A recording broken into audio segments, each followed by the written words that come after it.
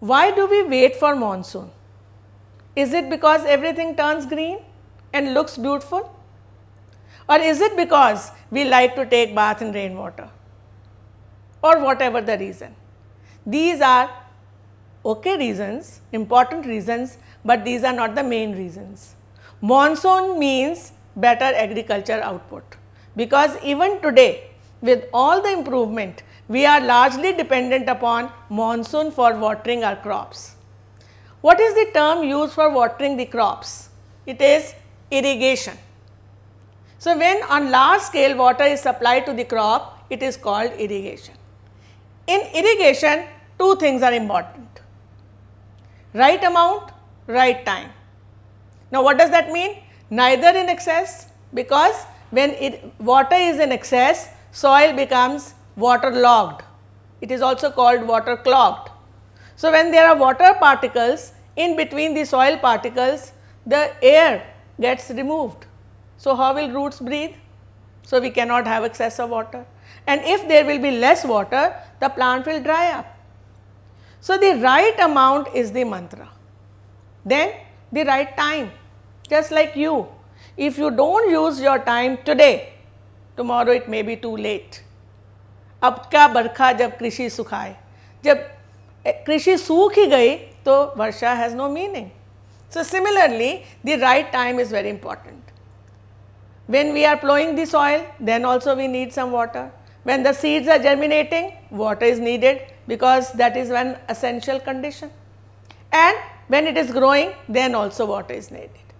But when it has grown to a good size and the crop is full of grains, what happens if then it rains or there is a hailstorm, as it happens in the case of winter monsoon in north?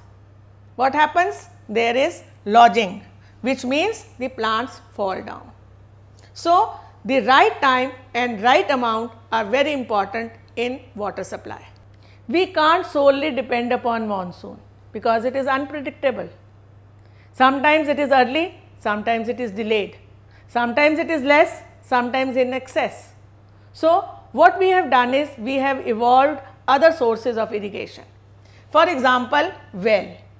Well is a natural source of water and it gives water from the lower strata of soil. But then today we also have tube wells which are able to suck water from the deep layers. Of course, it uses electricity, but then it is a good source of water. Second is canal. You know, there are so many dams that have been erected. By erecting dams, what we are able to do is we collect the rainwater, because when the rainwater is in excess, it can cause flood. So, one advantage is by storing rainwater, we are able to prevent floods.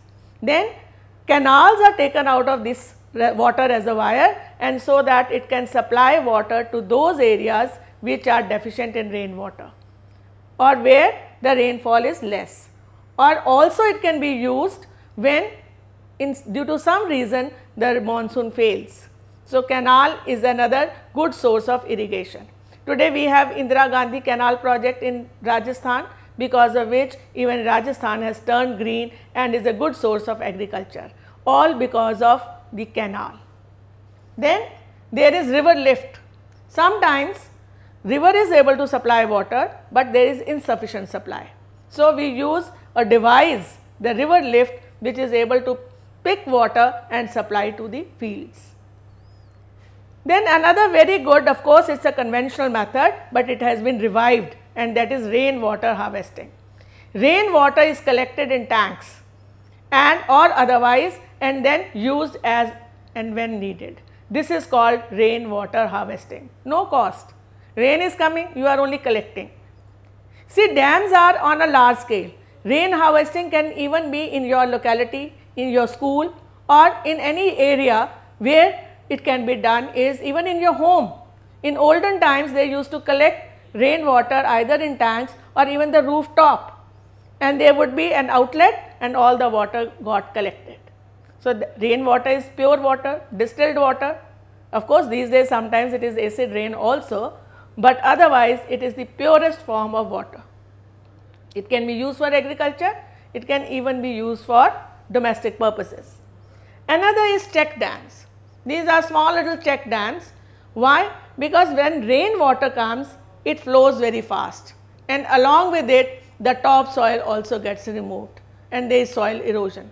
By erecting check dams, not only we can collect water, we can also prevent soil erosion.